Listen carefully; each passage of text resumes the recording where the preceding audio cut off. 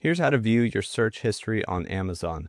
Now, you could be talking about two different types of search histories. Number one would be actually literally what you search for. And so if you click on the search bar, you're going to see all these old search results. And you're only going to see about 10 of them, maybe 15.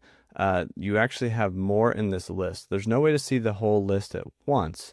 However, as you maybe delete things from the list, so we click the X button, other list will pop up or other items will pop up from the bottom. And so until you get to the very bottom of all your search history, you'll always be able to kind of go through all those searches. And those are literal searches in the Amazon search bar. But if you want to see the items that you've viewed, that's called browsing history. And that's actually in an actual spot. There's a shortcut link in the description down below that you can click and go to your browsing history. You can also navigate there with the account drop down, and we should find browsing history inside of here. And from here, we're going to see everything that we've viewed recently.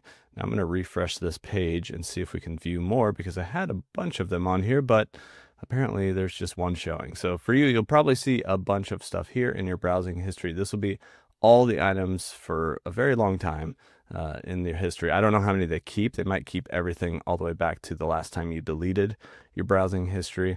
But this is where you can see the actual items of which the product pages you've viewed. And so this isn't search history, but this is the items that you view on Amazon. They'll be all listed here.